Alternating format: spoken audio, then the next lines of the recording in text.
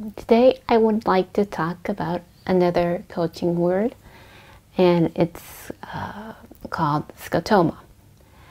It's a Greek word and also an ophthalmology term, and it means a blind spot, a visual blind spot. And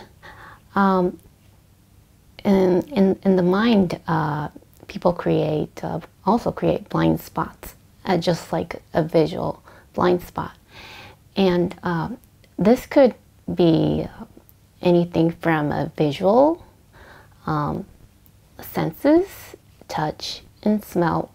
We all have blind spots to certain things.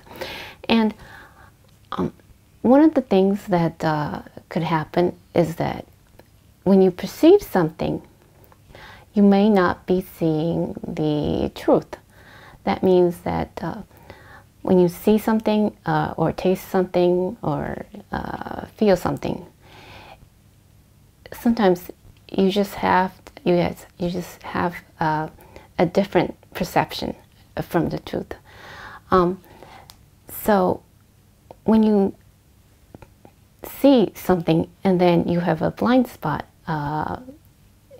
it kind of creates it corrects, your mind kind of corrects to what you are conditioned to see or you are experienced to see.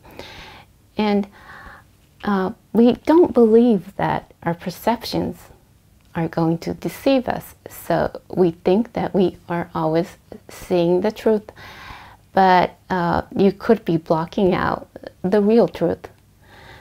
And so you need to be aware that we all have mental blind spots, like called the scotoma, and we need to be aware that of the things that we might not be seeing, or we could be incorrectly seeing, or we could the mind could correct the reality.